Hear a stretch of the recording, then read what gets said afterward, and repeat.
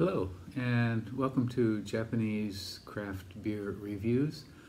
We are in the middle of a short series of non-Japanese beers, and what we're looking at is a series of export lagers from Germany, Austria, and the Czech Republic. And we're going to look at 5 different beers. And these are beers that are made in large quantities and are exported around the world. And in the last one we looked at Bitburger, and today's beer is Radeberger Pilsner, and they are part of the Radeberger Gruppe, and and as they say very clearly on here, this is the export brewery. And kind of interesting, these German lager beers tend to have very sort of traditional looking labels, gold medals and escutcheon and that sort of thing, so very sort of traditional sort of look to them. And this is a Pilsner, and it's a 4.8% Pilsner, and on their website they list the bittering units at 33, which is pretty high. The Bitburger we looked at was 30, and that was quite bitter for a Pilsner. And this, of course, is all malt. It's simply barley malt and hops. And on RateBeer, this one has 1,569 ratings, 1,569, an average score of 2.81, and a percentile score of 16 for all beers and 40 for its style, which is Pilsner.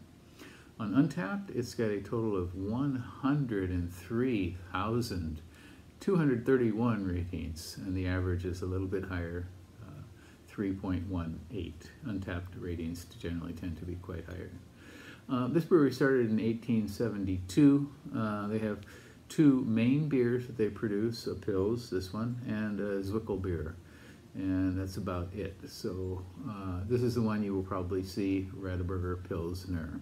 Okay, let's give this one a go. I have had this before, but it's been a long time.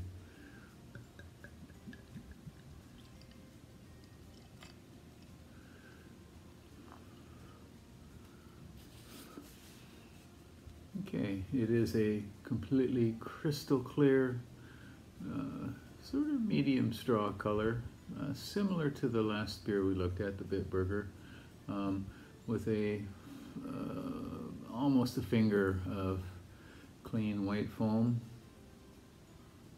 And put it through the light and see what we get here.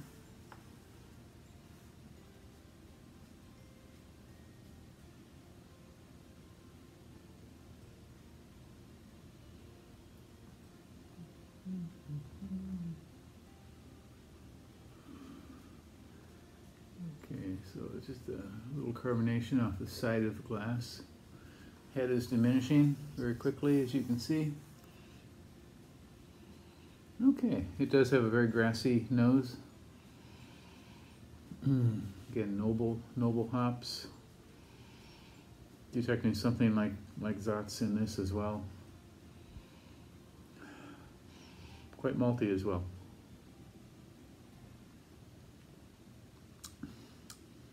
This is very clean, very grassy.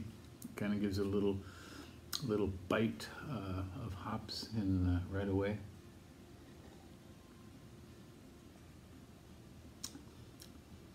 And the hops really come in mid palate, almost a kind of metallic sort of shot on the tongue.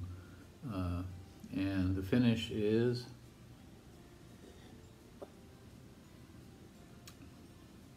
mild, and there are some bitter tracks here. So this is somewhat similar to the Bitburger. I think I like this a bit more. It seems a little bit maltier, and the hops are seem to be much more effective, definitely. But they are very, very similar beers. Thin, medium body. This is very solid as a basic Pils. Yeah, I don't find any fault with this here. This is very drinkable beer, and you know, as you know, of course, craft, or perhaps you don't, craft beer brewers are have been in the process of rediscovering basic styles, whereas craft beer was a kind of reaction to the dull lager beers produced by major industrial brewers. Many breweries are going back to rediscover what a good solid Pilsner or lager is, and some of them are doing a very good job. But it's kind of hard to top, you know, things like this. You know, they have the experience and they make it very, very, very well. So,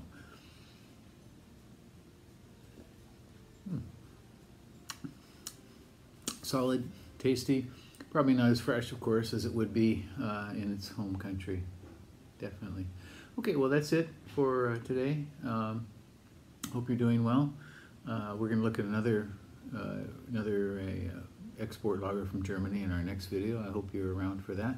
Take care. Bye-bye.